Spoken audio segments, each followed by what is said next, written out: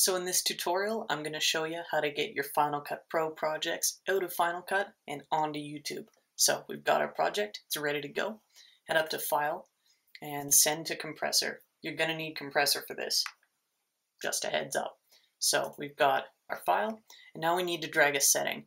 A setting is going to tell Compressor how big to make it, and the bit rate, and the color, and all that kind of crazy stuff. So luckily, Apple's pre-made a bunch for us, so it's really easy to get going. So open up your Apple folder, go down to the bottom to Video Sharing Services, HD 1080p, and just drag it onto your project there. Now, we need to tell Compressor where the file is going to go. So you need to right-click your project and go down to Destination, and then I'm going to click Desktop.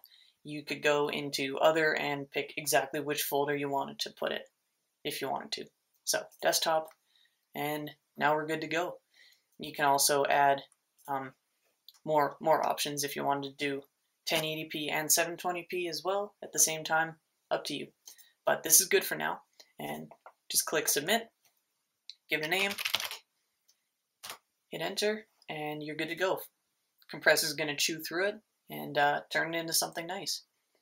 So just wait for that to finish, and the file will be wherever you told Compressor to put it. That's it, guys. Thanks for watching. Please remember to comment, rate, and subscribe.